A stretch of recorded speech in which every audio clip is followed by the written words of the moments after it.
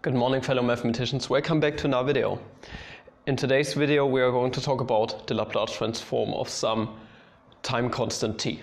Okay, and well, I want to finish this Laplace transform series off.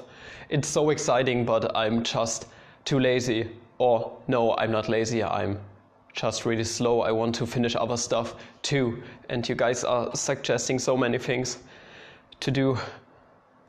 Let's just finish this off.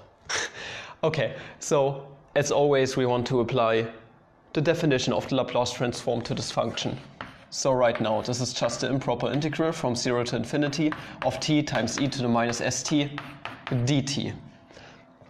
And how can we integrate this bad boy? Well, integration by parts is the best choice here. So we should differentiate t because it goes to 0 way faster than e to the minus st, so we need to integrate the second term here. So we need something to differentiate and something to integrate. So let's differentiate t, so this becomes 1 and in the end 0. And let's integrate e to the minus st. So that's 1 over minus s e to the minus st, and then it's 1 over s squared e to the minus st. So that's quite easy. So multiply this together and this together, and then we are done and apply the limits. So this is finally just t over minus s e to the minus st from 0 to infinity minus 1 over s squared e to the minus st from 0 to infinity. And now we can just take the limits and see what we get at first. So at first, this is the limit as t approaches infinity of 1 over minus s t times e to the minus st, and then we get minus 1 over minus s times 0 basically, and times e to the minus 0 times s. So this is just 0, so that was quite easy. Let's conclude that. And what else do we get? So next thing we get is minus the limit as t approaches infinity of 1 over s squared e to the minus st, and then minus 1 over s squared, and if we apply 0 to this function, that's just e to the 0, so that's 1. So minus and minus becomes positive because it's the second part of the integration, so that's positive 1 over s squared. So let's see what we can conclude. We end up with 1 over s squared at first. And now we have to make things converge, as always. So we need to get this to 0 somehow, and we need to get this to 0 somehow. So let's start off with this term at first, because it's the easier choice.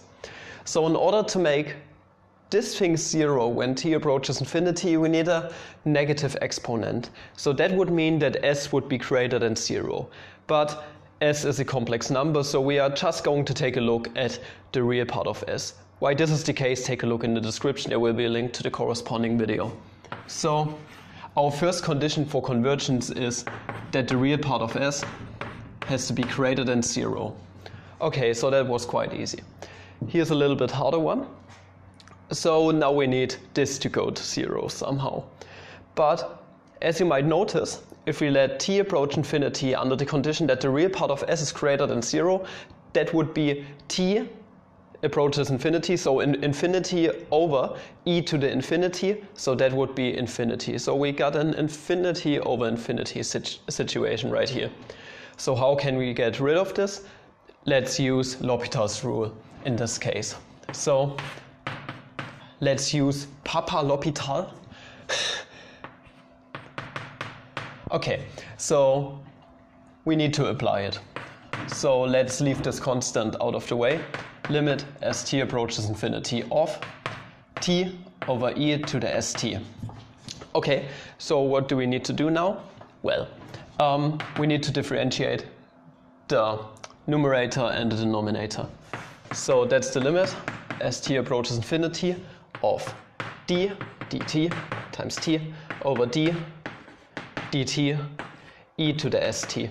And this is finally, well, the numerator is just 1 in this case. So that's the limit as t approaches infinity of 1 over, and well, if we differentiate e to the st, this is just s times e to the st. So it's s times e to the st. And if we let t approach infinity, that would mean that it's 1 over infinity, and this goes to 0. So this first part also holds under the condition that the real part of s is created in 0, and then we are done. So the Laplace transform of t is just 1 over s squared. And we can also generalize this idea. The Laplace transform of t to the n is a little bit more difficult. I'm going to make a video on that topic later. But at first, this is the general case, so you will encounter this sometimes. Most of the time you are dealing just with t to the first power. If you like this video, please like and subscribe and recommend me if you like. And if you would like to support me in any way, then take a look in the description. There will be a link to my Patreon. Thanks to all my Patreon supporters up until now. And well, have a flammable day. See ya.